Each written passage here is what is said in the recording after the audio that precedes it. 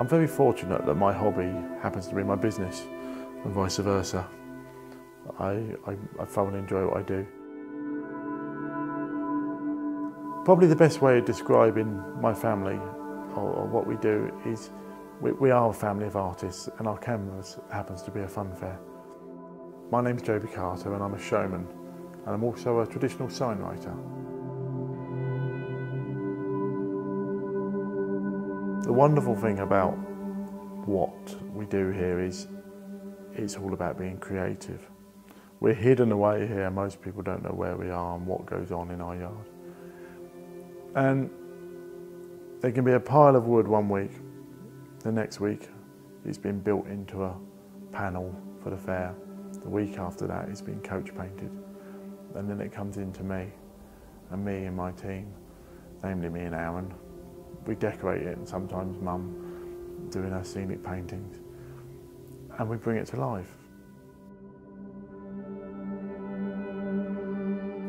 Growing up as a young boy, I had a great love and respect for the artwork that was created on the fair. Some of the artwork we have on the fair is old original stuff. Most of it is stuff we've recreated in the style of, because we need the artwork to be fresh and vibrant. Old fairground art often is faded and has been varnished to the extent where it goes so brown you can't depict the colours as they were intended when they were first done. We like to do stuff as it came out of the factory. But as a kid I was fascinated with the colours and particularly with the sign writing, with the lettering.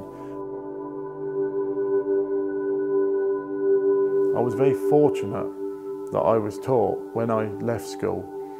I went to do an apprenticeship with Stan Wilkinson. I'd sit there every day, mark out, and I would sign write on glass. The reason it was done on glass was because it was easy to wipe off. You didn't have to paint a board every day. You'd get a razor and wipe it off and do it again. And it might take me 2 or 3 hours to do a bit of sign writing, sort of 2 and 3 inch lettering. And at the end of it, Stan, who was a very genteel, kind man, would criticise it and I would wipe it off and I'd do it again. And I made some glaring mistakes, I made repeat mistakes, but the point was, in time I got better. I did a lot of second coating, so I'd assist Stan and that would speed him up and that'd be good practice for my brush strokes. And along the way it made me appreciate what a tremendously skilled job it was and why it was such a long apprenticeship. And mine wasn't a conventional 7-year apprenticeship. Mine was ongoing, and if you like, it still is ongoing. But now I'm more teaching myself, and I teach other people. But you're always learning something, and when you teach other people, it highlights why you do something and how you do it, and kind of makes you enjoy it more, really. It sounds arrogant. It can make you feel really cocky when you show someone. You think, oh yeah, that's quite good.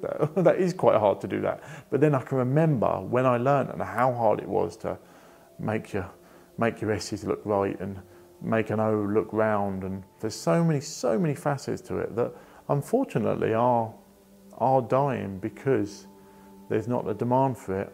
So people can't learn commercially because there isn't the work at the end of it to justify doing it.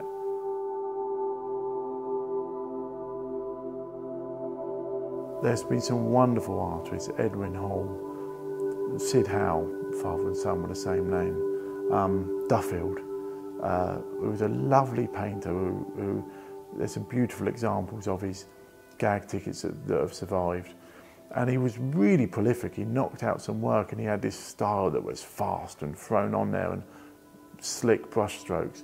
Really love his work, and a lot of my sign writing is inspired from his. I just thoroughly enjoy the art form and trying to recreate what the masters before me did. Part of the decoration I do is lining, which often people think is boring, but if you do too much of it in one go, it can be quite tedious. But by and large, I really love it, and I love it because I'm good at it and I can do it very fast. If you take my swing boat legs, for example, they're 18 foot long and the legs are just shy of that. So the lining's about 15 foot, the decoration. And there's 2 lines on each side and there's 4 sides. Do the maths, that's a lot of lines, because there's 14 legs. There's the beams up the top, there's the stays that join the legs up, and there's the boats. There could be a mile of lining on that one ride. I haven't worked it out exactly. Now bear in mind, I've done those twice since I've had them. The steam yachts, I've done them 3 times. The little swing boats, I've done those twice. And numerous living wagons I've done once or twice. I'd probably be well on my way to Scotland, should I decide to do a straight line from here to Scotland. Although I'm proud to perceive myself as a Victorian in the 21st century, the truth is, if I was a Victorian with my abilities now, for which I'm proud of what I can do, I'd actually be pretty run-of-the-mill. There's the skills we do now, which are so rare and people struggle to find, they were 10 a penny back in the day. If you look at old photos, the sign writing was beautiful. And there were so many sign writers because there were so many signs that needed to be written. I mean, if you look at all the transport on the road and every shop you go in with a plastic sign above it, well, that shop once upon a day, its predecessors, that was hand done, not done by a machine. And sticky letters on the side of transport, they would have been hand done. Granted, they wouldn't have been a 44-ton Arctic, they would have been a horse cart, but still things were transported and messages were conveyed, and they were conveyed by hand. But I suppose it's like anything, if you specialise and you truly specialise and you don't get tempted by the vinyl letters and get tempted by the tape, and you're a real purist like I am, if people want a job done and they want its specialists, then they've got to come to people like myself. So it's a nice position to be in.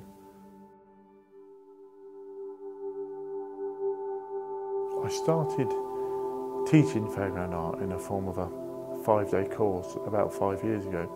Teach the basics, make people appreciate what a beautiful art form it is, and then by the end of the week try and send them home not as a sign writer, but someone with a love for sign writing, who's got the ability to then, if disciplined enough and give themselves enough time, to help teach themselves. By teaching other people to sign write, it really made me appreciate the art and be in a room full of people that obviously are interested in it. Because it's quite esoteric. There's not many people in the world. There's a very small percentage of people that really give a monkeys about something that's basically died out.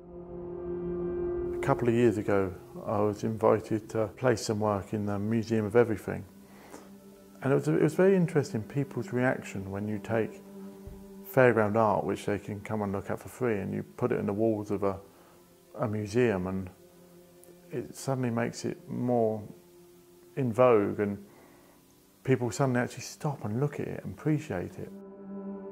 But there's a huge satisfaction in making things yourself and creating things that outweigh the bad back and the worn out fingers. To my mind they do, because I feel you go through life feeling more complete and happier, having actually achieved something, rather than just typing in numbers on a computer. That would never be for me, not personally. If someone asks me what my profession is, I say showman. I sign write, and my sign writing has got showmanship. But if someone, I think, forced me, it would be sign writing and decorating, because I love it. I thoroughly enjoy it.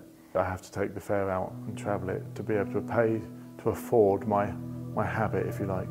But I love them both, really. I wouldn't change anything, not for the world.